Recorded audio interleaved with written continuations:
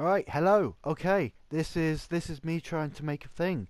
I'm not quite sure how to do these things, and I'm hesitant to do so because, like anyone else, the sound of my own voice makes me want to punch myself in the head. But anyway, so that done. Fallout 4, it has obsessed me for the last couple of months, and I've lost quite a lot of time in it. So I thought I'd make some things and show my enthusiasm rather than just sitting around like a vast slug in the flat. So full, I'm not quite sure what's going on here.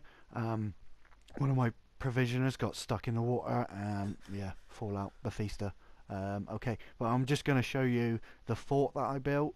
Well, I didn't build it completely, but I came across it. The game gives you it essentially, and I've spent a lot of time in it so far, and it's still got a lot of time that's going to need, especially now because they announced today the new DLC packs. And oh my god, if you've not seen them, robots, more custom mods for your settlements, and a new kind of adventure away on an island, which sounds slightly Lovecraftian and very very interesting. Anyway, this is the fort.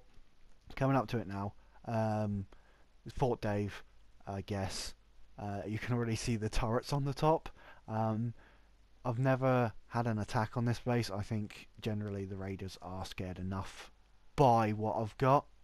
As you can see, inside as you go in, pair of shotgun turrets just to keep any unsavourables out.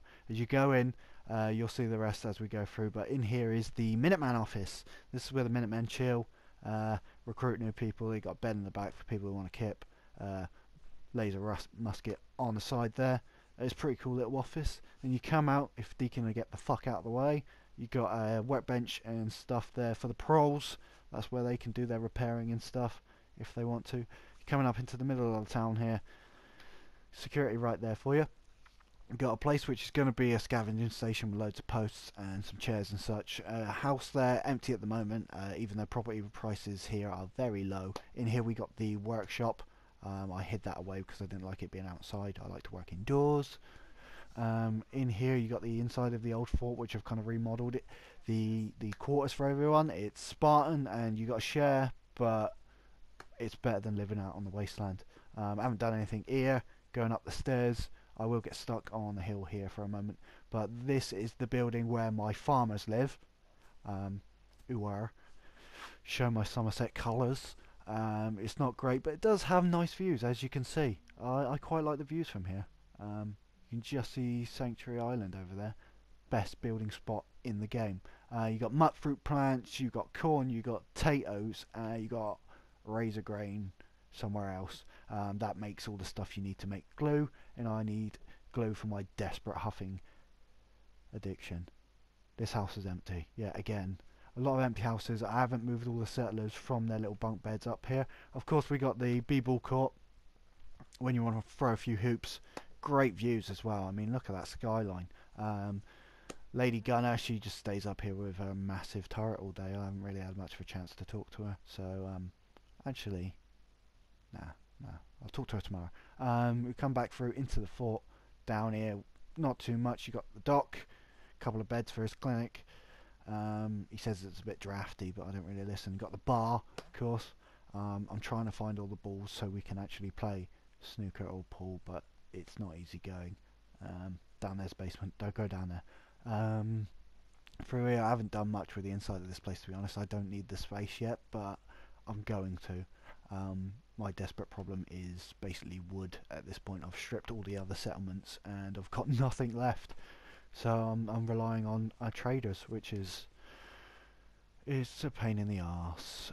Empty house again. Down there is the bathroom. I stripped out all the toilets for their ceramic and I haven't done anything with it yet. So another ghost room. My power plant, which seems it's nuclear powered. I don't want anyone to live too close to that. But then again, space is at a premium already. This is a bit where I just genuinely got lost where I was going. But if you come round, we come round to the radio station. They play their fucking Yankee music. Oh, if only I could change that music. PC Master Race assholes. That is gonna be where I fight my death claws in the new DLC. Fuck yes, already got it planned. And here is the market, the arcade. You got weapons, of course. You got general store. You got your clothing. There's armor right there. A little bar tucked in the back. Second one for the guys who don't want to go indoors. Nice seating for all. I really like those airplane seatings. And you go upstairs. That's where all the traders live. They got a nice little spot where they can look over the town. And beds in the back, as you do. You know, I get very into world building in this game, and I build my traders houses with knickknacks, and it's worse. It's like if you could give personality to Minecraft settlements. It's just I don't know why she hangs out in my little cabin so much. Maybe she's soft for the armor, but T60 I haven't managed to find any XO1. XO1 is pimp though.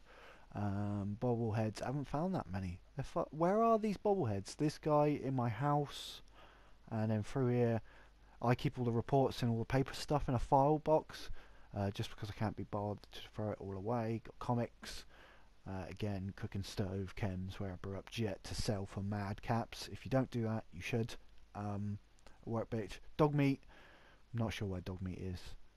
Here, come back. Some stuff, some more stuff, magazines, another workbench. It's a great little home this, because it's small enough for you to be able to run around and jump from station to station without going too far. And of course you've got a big fuck off door outside. I really like that door.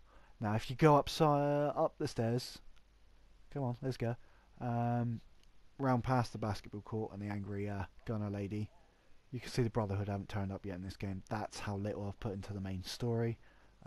More security, and then we got the tower, empty at the moment, but I'm going to fill it with, I'm not sure what. I might have a bar on the ground floor, then bedding, or I don't know. That's the problem. I built so many buildings, I run out of uses for them. I can't wait for the DLC to give me a bit more to do with the base game. Cracking views. I mean, just look at it. Come on, man. How can you not love this game? I've built all of this from scratch. I rant about it to the point where my friends don't want me to be around anymore, but it's fantastic. Them views, son. And again, that island, that whole island is buildable on. If you go out there, watch out for mirelurks. But yeah, you can build on it all. I haven't even started on that place because that would just be gargantuan building task.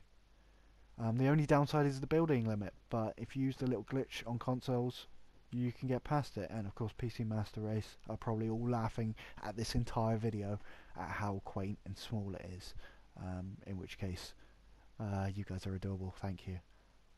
But no, this is my emergency power armor. If we ever get raided, you can quickly jump in, chuck in a power core.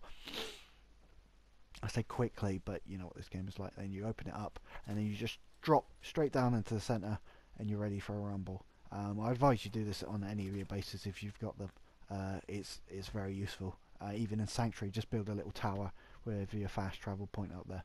Anyway, that was my thought, and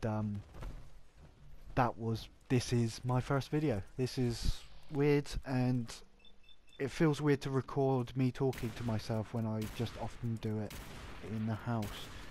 But give me a little bit more time to figure out what I'm trying to do here and how to do it, and I'm sure things will be a lot funnier, or just more bearable at least, if you're forced to watch this by me, in which case I'm sorry. But no, okay.